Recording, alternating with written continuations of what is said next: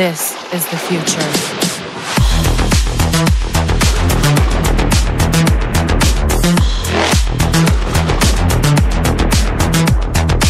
Evolution.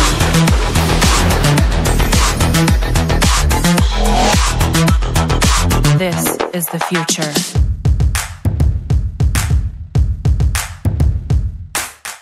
Hi guys, and welcome back to my channel.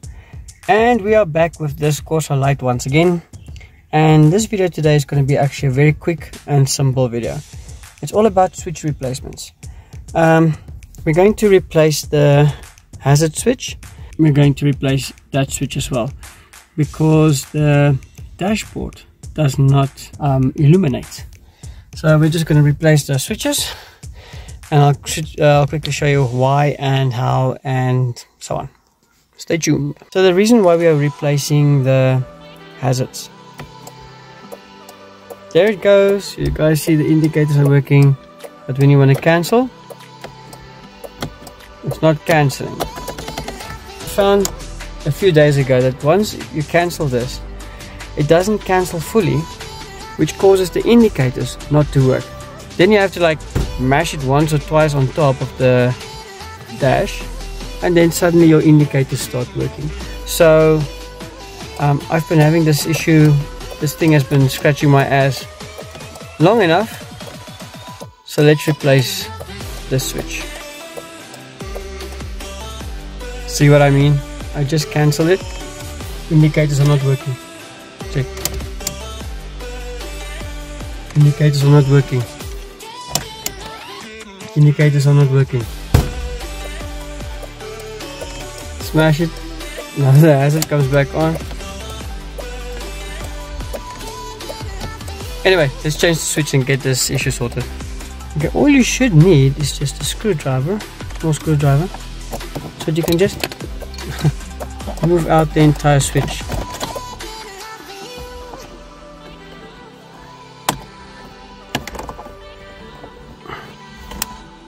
There we go. Clips up there. And then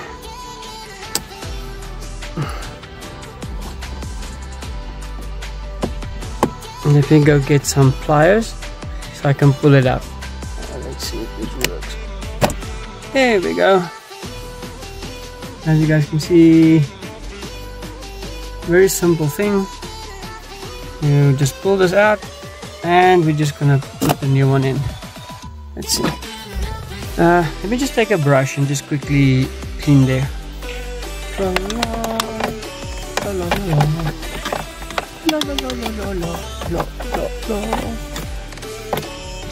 Better. New one coming in.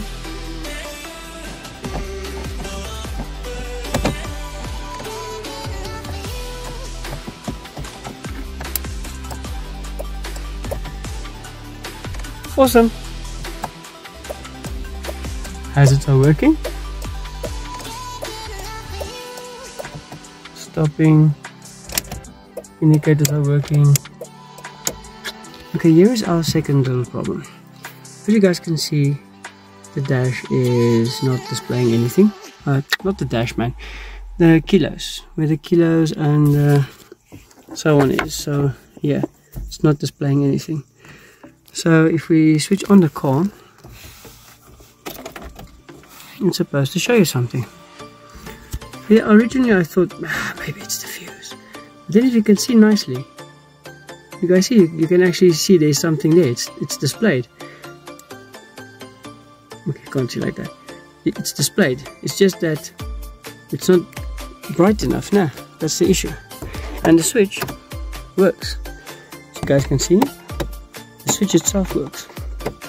What is not working is this illumination button. This switch came out with this stupid illumination thing, and I think that's what's broken. Once again, all you need is a screwdriver just to take the unit out of the dash. So while I struggle with that, because I only have one hand,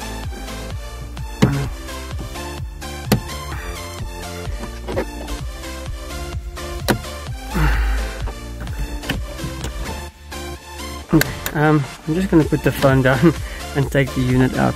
And I'm not going to throw this away, because if we run into a bloody emergency and I need a light suddenly, you can always use the switch again until such time where I can replace the switch again.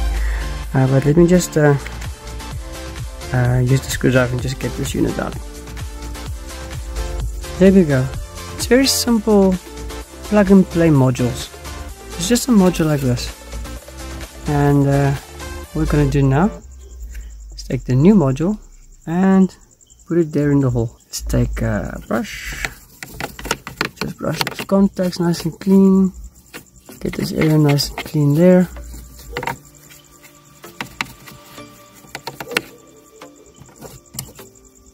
Okay. And let's get the new module. Okay, here we have the new module. Let's just insert it there. Everything should line up.